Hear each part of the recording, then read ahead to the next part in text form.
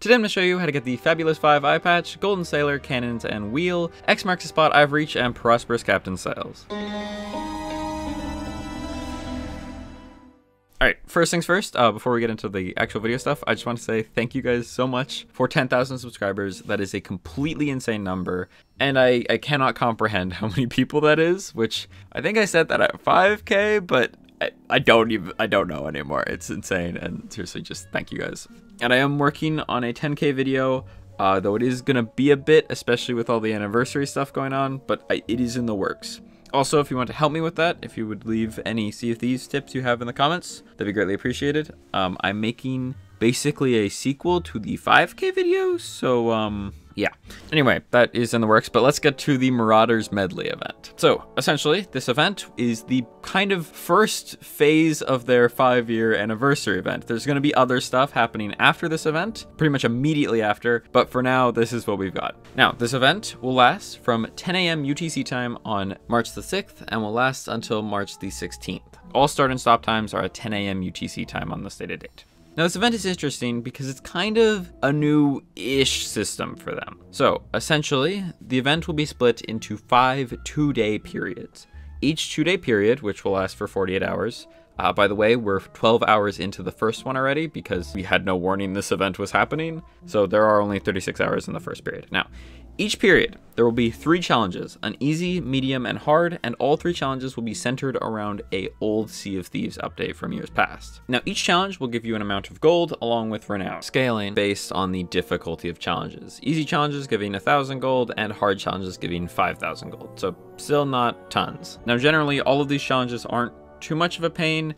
The one thing is the time constraint. Now, completing any one challenge from that 48-hour period will get you 1 point towards one of the big rewards. Now, you can only get 1 point per 48-hour period, which means if you want all 5 rewards, you have to complete at least 1 challenge in every single 48-hour period. And once the 48 hours are over, no redos. Once one of the periods is over, you cannot progress it, which means you will not be able to get every reward. So if you want everything, you have to make sure you're getting all of this done.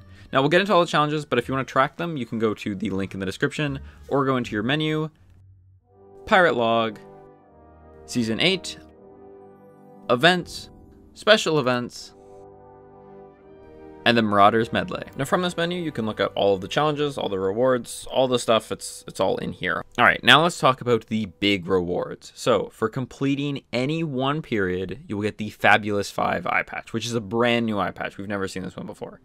It's essentially just a day 1 reskin, but with a gold V, which, if you don't know, V is the Roman numeral for 5. Now, completing a challenge in any 2 periods will get you the Golden Sailor Wheel, which was originally obtainable from the 4th anniversary. If you complete at least 1 challenge in 3 different periods, you will get the Prosperous Captain Sails, which were a reward from Sea of Thieves' 3rd anniversary. Maybe noticing a theme here. Then if you complete at least 1 challenge from 4 different periods, you will get the X marks the spot I've reached, which was originally obtained through Sea of Thieves' 2nd anniversary. This is getting pretty old now. And then the 5th and final reward for completing a challenge every single 48-hour period is the Golden Sailor Cannons, which were originally obtainable from Sea of Thieves' 1st ever anniversary update. So these things are old. They're 4 years old, and yeah. So the oldest items do take the most effort to get. For you, you could have everything and only need the Fabulous 5 Eyepatch, in which case it's super easy for you to get that. Or you could need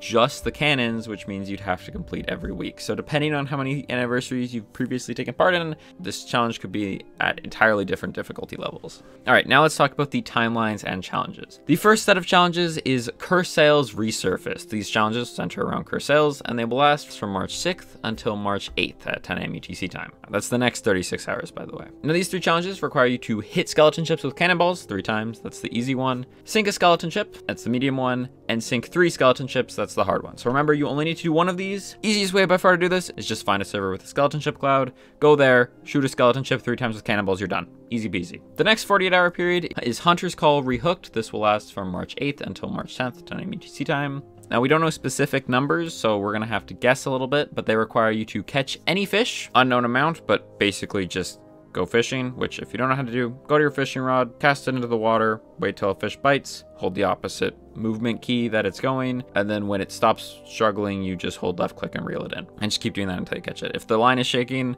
that means you're doing something wrong. You're either probably holding left click while it's moving, or you're holding the wrong direction key. The medium challenge requires you to catch nighttime variants, which basically means if you're fishing at night, you might catch glowing fish. We don't know how many you need, but probably not too many. The last one requires you to catch a stormfish, battlegill, or devilfish. The fact that it says or makes me think you only need one. Now for this challenge, the easiest one to catch is a devilfish. So for that, you will need grubs, and then just to go to the Devil's Roar, which is the eastern chunk of the map. Fish with the grubs, and you should catch a devilfish. If you see a fish that isn't a devilfish, right click and it'll pull the line up and you'll keep your bait. But once a fish bites, you'll lose it. For the third 48-hour period, it is Tall Tales Retold. This will last from March 10th until March 12th at 10 a.m. UTC time. The easy challenge requires you to reach a tall tale checkpoint in any tall tale. The medium challenge requires you to complete any tall tale, and the hard challenge requires you to read 3 journals in a tall tale. Now, you can do whatever tall tale you want, but Fate of the Morning Star would probably be the most sufficient to knock all of these out.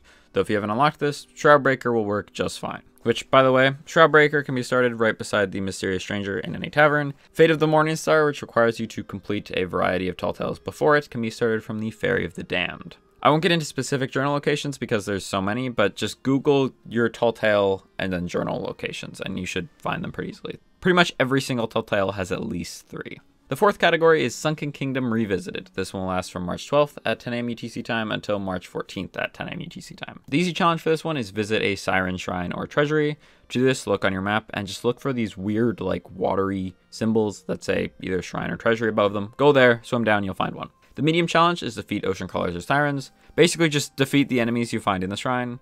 And the hard challenge requires you to hand in pieces of coral treasure to any outpost. For this, I would recommend going to a treasury, swim down, get in there, defeat all the waves of enemies. This will also get you the ocean crawler and siren kills. Collect the treasure, give them to the mermaid statue, pick it up, and then head to an outpost and sell. We don't know how many items this is, but I'm sure a treasury will get you more than enough. And then the fifth and final period is Sea Forts Reclaimed. This one will last from March 14th at 10 a.m. UTC time until March 16th at 10 a.m. UTC time, which is also the end of the event. For this one, the easy challenge is to visit any sea fort. Look on your map for any 6 of these sea forts. There are 2 located in every zone, and they're these tiny little squares on your map. For the medium challenge, you have to defeat the captain of a sea fort, basically fight through the phantom waves until you get to a guy with a name, beat them, and you'll get this one done. The hard challenge requires you to open a sea fort treasury. Simply take the key the captain dropped, go all the way down to the bottom floor, and open the door, and you'll get this challenge. Now, that is all of the challenges. Remember, to get everything, you only need to complete 1 challenge every single day,